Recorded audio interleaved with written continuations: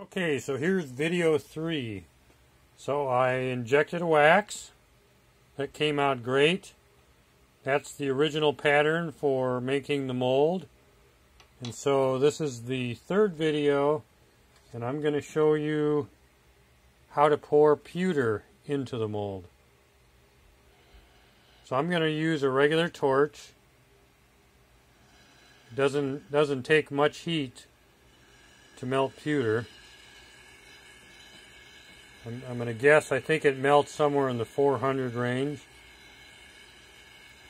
If you're going to buy pewter, I found that Etsy, there's a guy on Etsy, I'll try and find his name, seems to have about the cheapest I've found anywhere.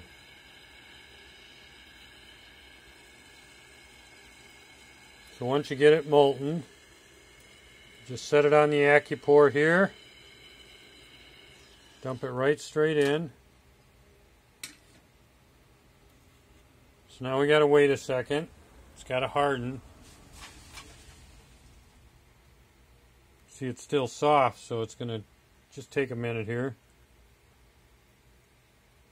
That's the great thing. I can, for the life of this mold, which will last for many, many years, I can do both. I can pour pewter into it, and I can do wax injection. So it's spin casting rubber is excellent mold rubber for both. I don't know why people don't use it more.